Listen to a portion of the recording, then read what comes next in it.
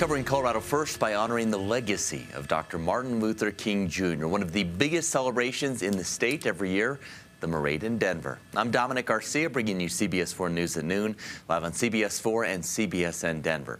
That Marade underway right now takes marches from the MLK Memorial in Denver City Park down Colfax to Civic Center Park. Our CBS 4's Michaela White live there now. Mech, pretty big crowd taking part this year.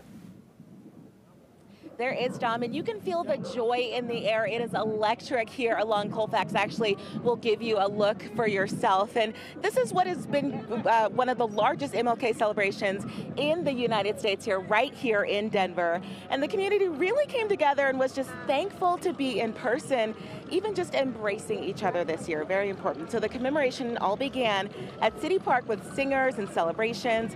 That included the laying of the wreath at the park's MLK Jr. Memorial statue. Now thousands are marching along East Colfax to celebrate the life and legacy of Dr. King on his birthday.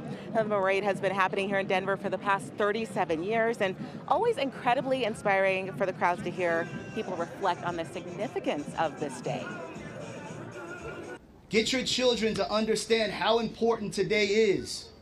That today is not just marked for a man who a long time ago wanted to get equal rights for people that don't matter anymore. I'm here for my daughter, for my sons. I'm here for everyone in my family because I'm walking to make sure that that legacy continues.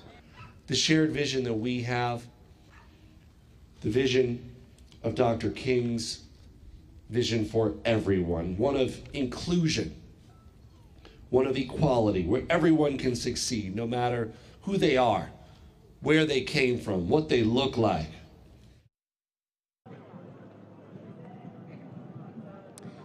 And this does all conclude today at Civic Center Park. We'll have a full summary for you at 5. For now, we are live along Colfax. Michaela White covering Colorado first. Great turnout, Mech. Thanks.